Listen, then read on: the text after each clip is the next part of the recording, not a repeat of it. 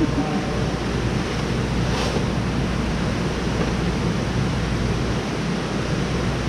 already got it on that hand too.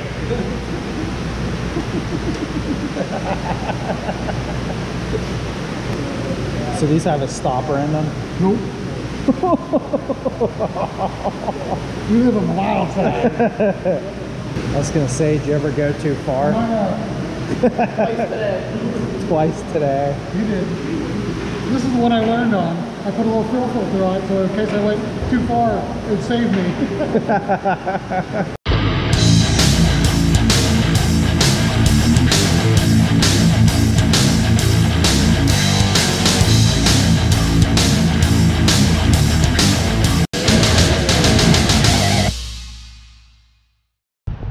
What's up, yins guys? Welcome back to Fishing PA with Ryan Reed. In this episode, I have a very special event planned for you. Mrs. Fishing PA and myself drove up to the beautiful Pymatuning Lake, which you guys can see directly behind me. And the object for today is we're gonna visit the Linesville Hatchery. So PA fish and boat with the Jared Sayers.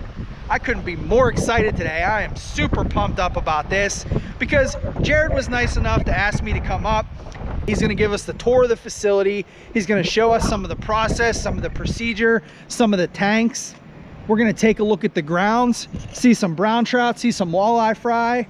And really, the main event for today is musky spawning. So I'm super excited. You guys know Jared loves this stuff. I'm super excited to get a sneak peek at musky spawning. So we're gonna see some muskies today. We're gonna talk about spawning. We're gonna talk about the eggs. We're gonna see the process, and we are going to get after it and see if we can learn something new. We're gonna drive the 2 miles down the road. We're gonna hit Linesville, meet up with Jared, see the grounds, grab some lunch, and then we are gonna come back and spawn some muskies. So let's get after it. I'm super pumped. Let's go. All right, guys, so we're here at the Linesville Hatchery, just around Pymatuning, and I have Jared Sayers here with me. Jared is from Fish and Boat. Jared, you want to introduce yourself? Yeah, my name's Jared Sayers. I'm the manager here at the Linesville State Fish Hatchery, and we welcome Ryan and his wife up today to kind of see a little more in depth what we do spawning the muskies and how we collect them, a little bit about what we do with the eggs after we take them out of the fish, how we incubate them. We showed them around a little bit of the musky raceways, so hopefully he'll be able to show you guys some of that. So we just got done with the walleye spawn. We took about 70 million eggs this year. And this past Monday was the first time we took musky eggs. So today will be our second musky spawn. And then next week we'll do 2 more. This is backups. And then we'll be done for the year. But most of our walleye eggs have either been shipped out of the hatchery or they're starting to hatch. So we'll go look at some baby walleyes and there we go.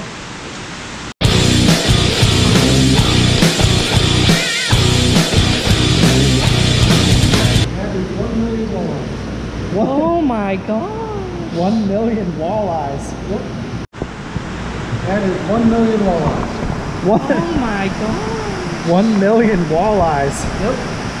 These ones will actually, we'll keep them in here until Monday, and then we're going to use a chemical in the water that'll put a mark on their ear bone, mark their otolith, so that we can put these in specific waters and see how they survive. Nice. We can measure how much they're contributing to the fishery and stuff, so we make sure we're putting From up enough there, it fish looked in. like dirt in your tank. 1 million walleyes. Right there. I could scoop this and that would be more walleyes than I've caught in my entire life. That's so awesome. Wow.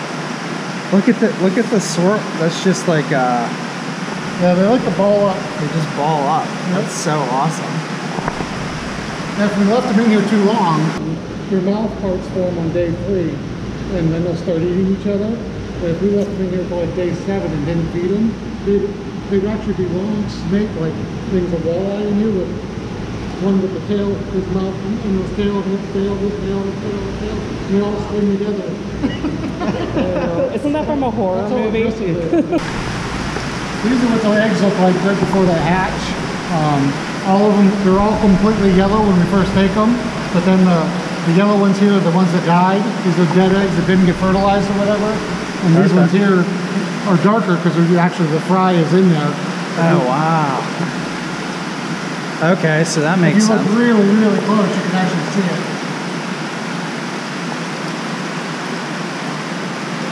I don't want to like. That's really wild. That's so cool. And most of the other species we have to hatch in the jar, and then we take them out and inventory them into a tank. The walleyes actually, when they hatch, they swim right up. They swim out the jar into that middle trough. And down here, we use PVC pipes to send them to whatever tank we want to. They just swim right out. They swim up the. Yep, they swim out the top here. They swim out the top, Yep. and then wow, that's sweet. Okay, I wasn't putting that together at all. It's like that's really cool too. The jars on the other side here, they're actually hatching. You can see them swimming up through. These jars were actually full this morning, but those ones over there. And that's how they hatched. They're swimming out the top into the trough. So once all those get in here, this will be about 1.3 million in this side. 1.3.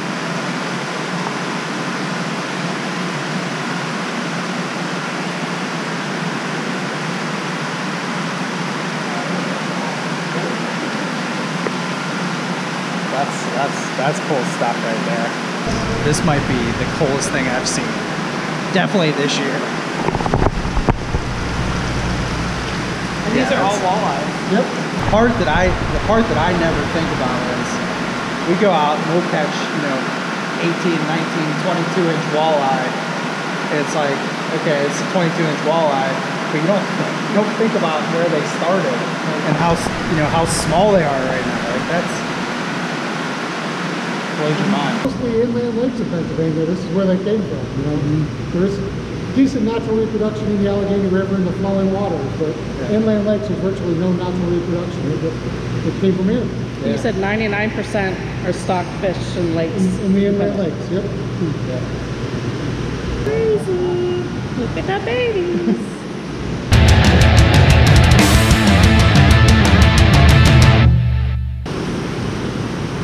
The musky agent is on Monday.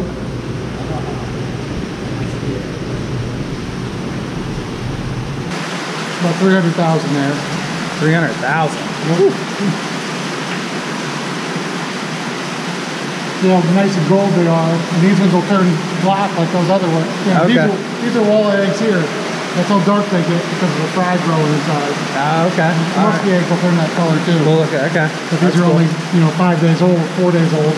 They'll hatch at 14 days. And how many fish did you guys pull? That was about 10 females. Okay. Exactly 10 females. Normally we would get more eggs than that out of 10 females, but it was right at the beginning of the spawning season, temperature kind of borderline, and they didn't get as many eggs as they could have. I expect today to be better. Okay. I think we have about 15 females to do today. Most of them will catch this morning. Okay, cool. Today's going to be a big spawn. You can see a lot of them. I'm pumped about that.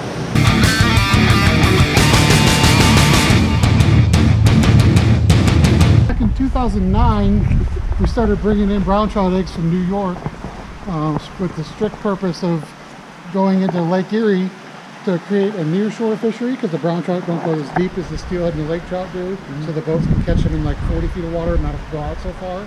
Plus they come into the streams with the steelhead in the fall and the spring, and just add some excitement for the anglers. But after a few years of doing that, we don't like bringing things in from other states, because every time you bring something in, you have a chance of introducing disease. So we just started keeping the fish for year after year and developed our own brood stock here at the hatchery. So now we always have 4 generations of brown trout on station, and every November we take our own eggs, and we're totally self-sufficient now. Oh, that's really cool. cool. That Lake Erie program. So these are the 4-year-old females down here. Oh wow. And they'll gain about another 3 pounds before fall when we spawn them, so they're huge. And then when we're done spawning, we actually take these fish up to the Lake Erie tributaries and let them go for the steelhead anglers to catch.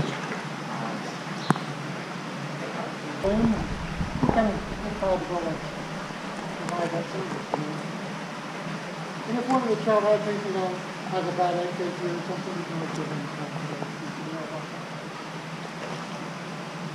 That's so cool. So you said these are the catfish. Yep. All these ponds here have catfish in them. Cool. And, the barrels we use are just like a 5-gallon bucket. We put a piece of plywood over the front of it, and then we cut a hole, because channel catfish like to go in a cavern. You know, they'll dig a cavern in the bank. So that's why some places they have natural reproduction, other places they don't, because the bottom just won't stabilize for a cavern. They won't lay their eggs unless they're in something. So we cut a little circular hole on those barrels, and they'll go into that and they'll lay their eggs in there. And the males actually stay behind to guard the nest, so we have to chase them out. And then we get the eggs, we take them inside, and hatch them in there. So we have to keep the hatching percentage up. Okay, cool. We try to take on as much as we can, because you know, the more ways we can help the anglers is the better, more valuable our hatchery is, the more valuable our jobs are. You know, but people don't know that if we don't tell them. You know, Right. It's amazing how many people that love fishing for walleyes and muskies that don't know what we do, you know, let alone the rest of the public. I assumed that they all just naturally, what do you call it? Yeah, occurred. I had no idea, like, you had to stock all the lakes. Right. I had no idea. I just thought they were naturally Most of the places like over in Minnesota and Wisconsin where they have good natural reproduction, the lakes are kind of infertile. The water's real clear, so there's not a lot settling out every day. And walleyes and muskies, they just blow their eggs out on the bottom where they think there's good spawning habitat. But in Pennsylvania lakes, they're so fertile, there's so much organic matter in the water, it settles out and smothers the eggs every day. So they don't hatch very good. That's why in some of the river systems where there's flowing water, if they find a nice gravel bar to lay their eggs on, the water will keep them cleaned off a little bit and you'll get some decent hatching. But in the inland lakes, it's not really possible. Things that build a nest, like bluegills and largemouth bass, they keep them fanned off with their tails. You know, or perch, they lay their eggs up on vegetation. You know, but walleyes and muskies just blow them and swim away. That's why when you pull the weeds up, you have all the lower eggs on there. Can't say I ever noticed. Yeah, I see that a lot of yellowcake. I don't get all So we're destroying natural reproduction of the perch by getting snagged up, catching more weeds than we catch fish. Yeah, Ryan. Catching weeds. Which is, I'm not a fisherman. I'm just into catching salad. So this will be all the right female muskies they caught today, and we'll bring back 2 males for each female they caught. See what they got. All right. So Whoa!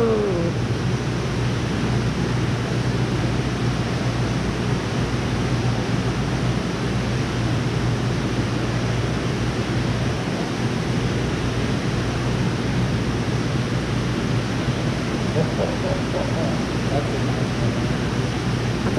one?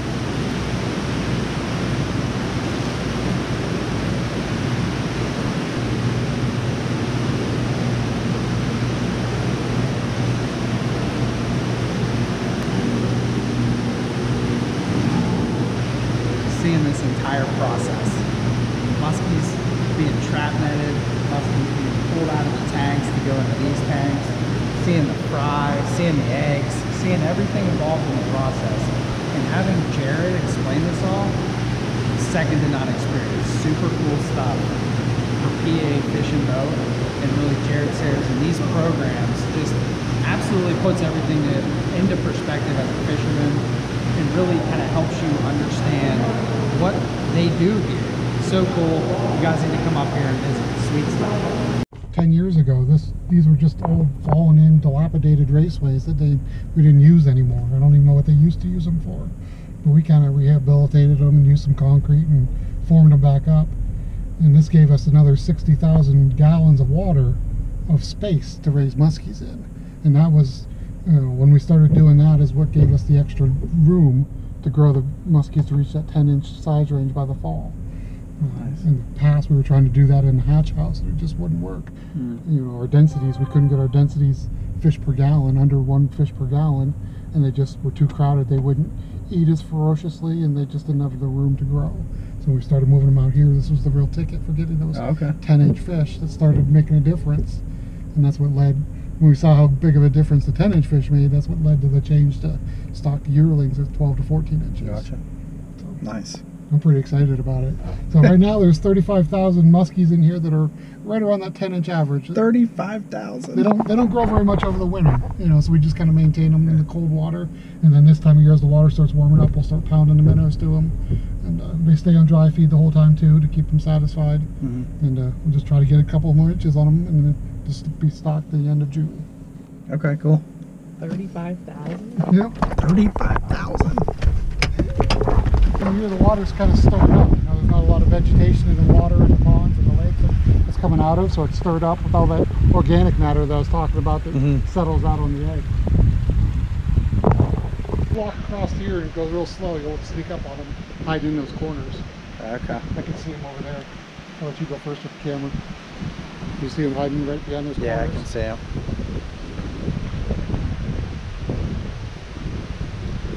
Oh wow, this pole you can see them real good. Oh, they scatter. That's so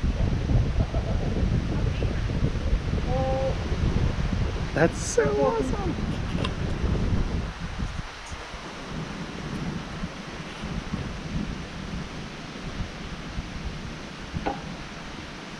Oh wow, I can see a lot over there.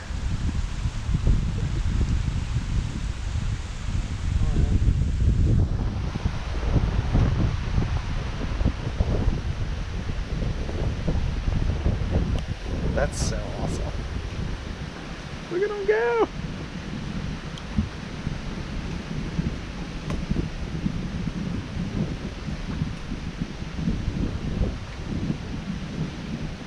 There they go down. That's so cool though. So these are, you said 10 inches. These fish are 10 inches? Wow, I can see them all on the block too. You didn't want to swim with the baby muskies this morning. The rule at fish hatchery is if you fall in, you gotta buy everybody donuts.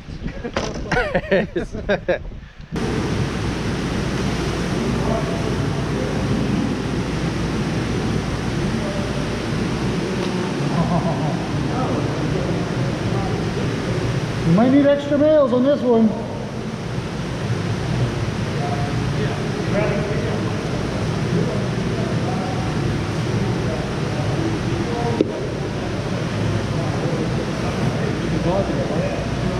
You got a nice belly. Nice belly. She's a beautiful. I love that pattern. I thought that'd make a nice tattoo down your arm, wouldn't it? Like a half sleeve. Yeah, she's stream of eggs on your arm.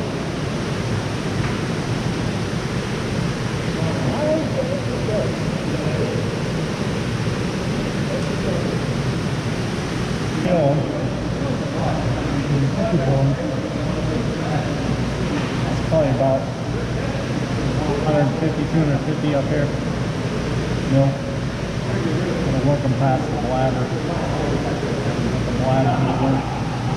They're kind of high up in an egg carton, whatever the hell you want to call it. Egg compartment? I don't know what, does it have a name? I have no idea. Egg sack. Let's still come up there.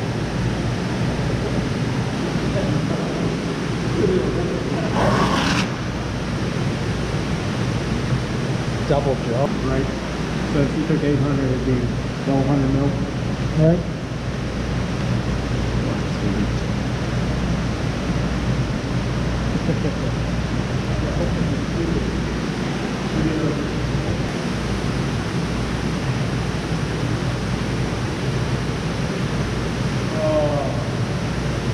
Put on the team basketball. Now I'm here.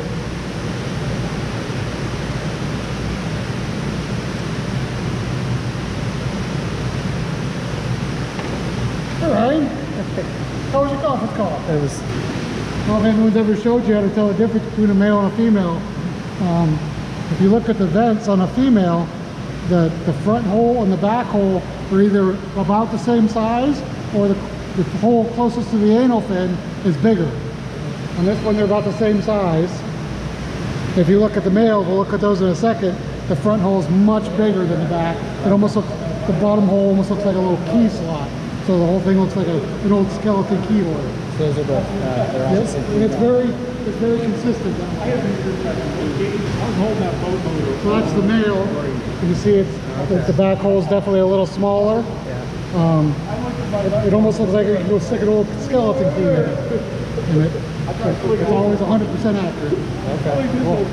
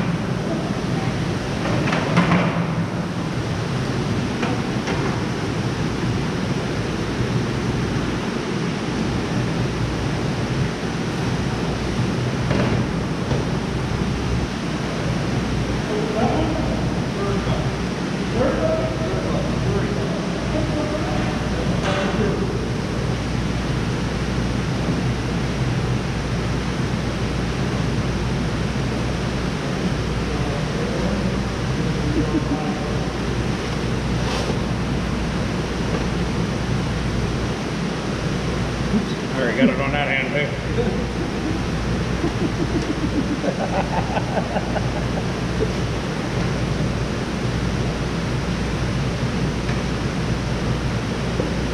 That didn't work out how I had planned. Never done.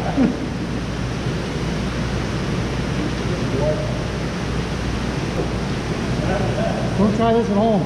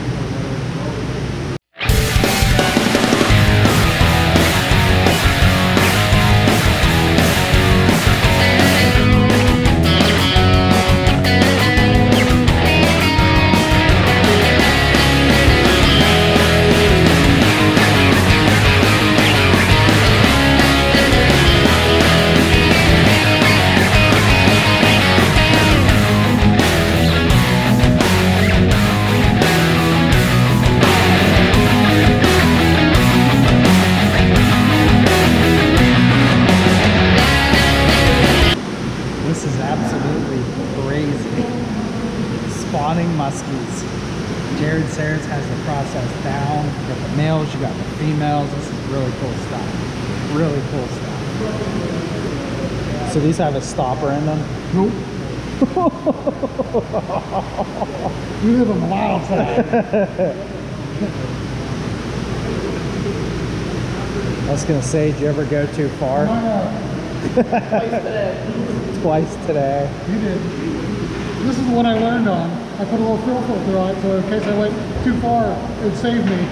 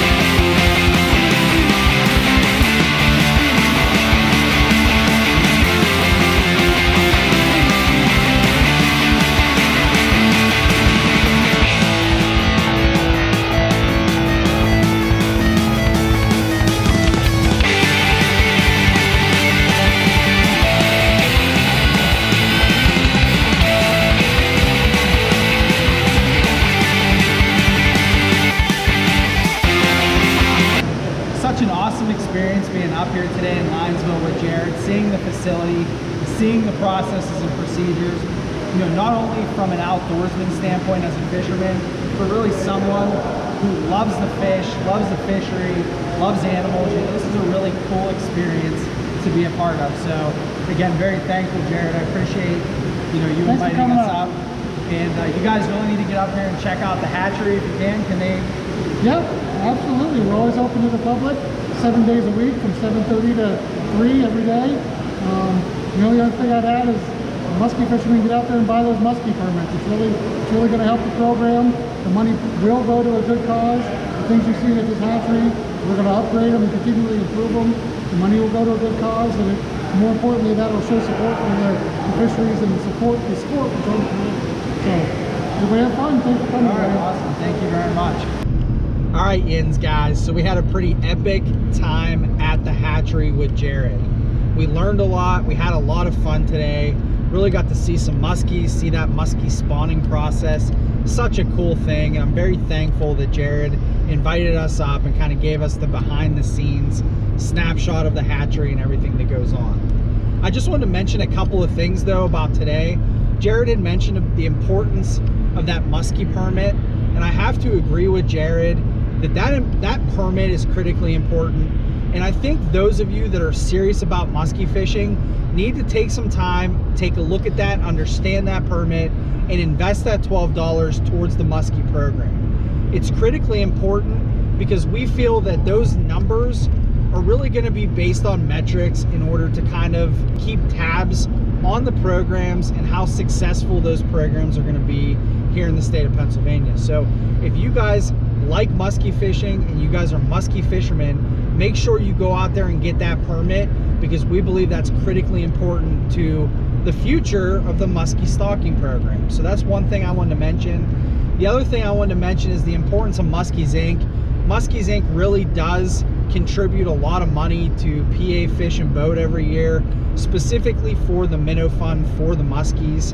So that's another great thing that Muskies Inc. does for PA Fish and Boat to kind of continue to benefit that program, to support those muskies and that stocking effort. So I just want to give a quick shout out to Joel and Joe over at chapter 16 and Jason over at the Nittany chapter as well, and really all the chapters across the state of Pennsylvania. Thank you for contributing to that minnow fund to kind of keep the minnows going and to kind of contribute to the stocking effort. It was really amazing seeing the difference, you know, hearing it on the podcast and then getting there today, seeing the process, seeing Jared, seeing how they do that with these fish. It was just really mind-blowing. So really, I just want to say, if you guys like this video, go ahead and hit that like button for me.